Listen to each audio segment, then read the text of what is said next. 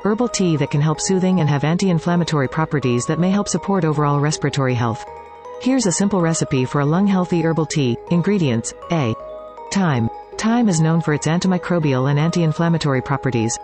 B. Peppermint can help open up airways and provide relief. C. Licorice root. Licorice may have soothing effects on the respiratory tract. D. Honey. Optional. Honey can add sweetness and provide additional soothing properties. Instructions. 1. Boil water in a pot or kettle. 2. In a teapot or a cup, add a teaspoon each of dried thyme, peppermint, and licorice root. You can adjust the quantities to your taste. 3. Pour the hot water over the herbs. 4. Cover the tea and let it steep for about 5 to 10 minutes.